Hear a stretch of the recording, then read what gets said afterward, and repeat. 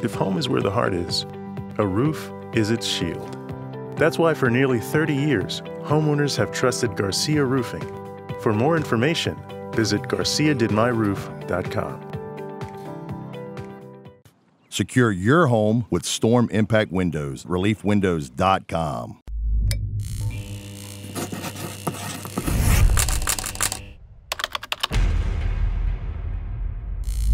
So women are disproportionately affected by violent crime in our community in three particular ways.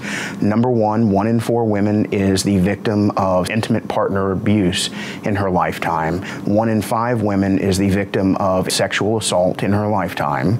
And finally, 1 in 7 women is victim of stalking in her lifetime. These particular crimes do not affect men at the same rates that they affect women. Getting the education and the training necessary to protect yourselves is a very big thing and something I'm quite passionate about. One of the things that I really wanted to do was offer a class in concealed carry, and there are self-defense aspects to that class for one of our most vulnerable parts of the population, which are women that have been the victims of domestic violence and have orders of protection against somebody in their lives. Even though a concealed carry class is not extremely expensive, for people that are going through other upheavals in their lives, they're not able to overcome that monetary barrier. And I really wanted to offer something that helped those people. And that's what this class is for. It is specifically for women that have been the victims of domestic violence or have an order of protection against somebody in their lives and would like to come learn how to protect themselves. We cover gun safety, gun handling, child access prevention, situational awareness, self-defense skills. It covers all of those things, but primarily it's a legal class to educate the students on how to keep themselves out of trouble. Most people are absolutely shocked what the law does and does not allow them to do. And to not only go over the laws, but give real life case studies from the Baton Rouge area, how they went not only through the self-defense situation, but also through the court system afterwards, can be very eye-opening for people. One of the requirements by the state of Louisiana for this class is we need to cover conflict de-escalation, and we need to cover alternatives to firearms in self-defense.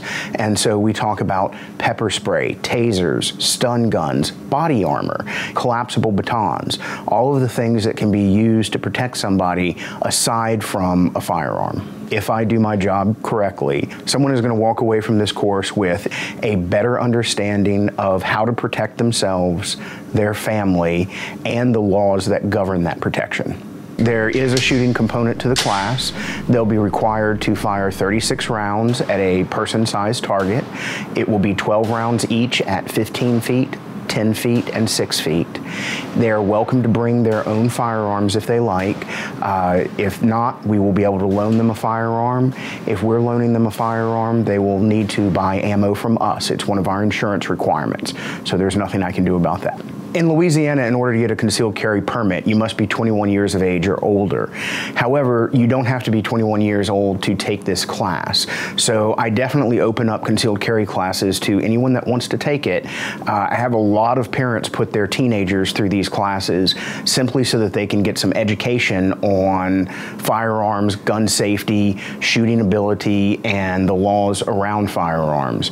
They won't be able to apply for the license until they turn 21 and will likely have to take a class again because the certificate you get is only good for 1 year. Okay. However, it's very good training for anybody that wants it. If you're interested in more information about this class, it's on our Facebook page, which is Precision Firearms. In addition to that, if you would like to register for this class, you need to come into the store to do it.